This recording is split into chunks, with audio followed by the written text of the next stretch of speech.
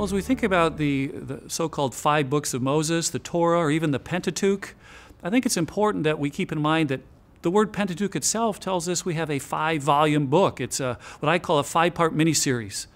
And God is telling a story in this 5-part miniseries that's connected, it's related, and I think that's important to recognize as we read our scriptures, as we think about the story God is telling.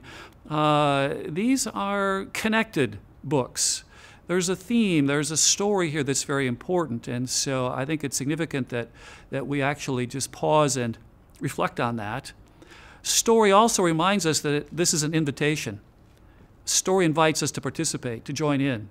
And so that also helps us appreciate, I think, what's going on here and what God is doing as he tells his story. And the Pentateuch, these 5 books of Moses, this Torah as it's known for the Hebrew people, there's the issue of problem, our sin rebellion, our dislocation from God, each other, and nature, and resolution. And that's covenant, Genesis 12, God reaching out to Abraham.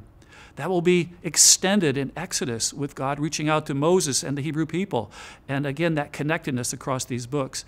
So the story of God responding to human need, human problem, human sin and rebellion, and that work of God in terms of covenant relationship, it's foundational to the rest of our Old Testament, our Hebrew Bible, and the story's connected.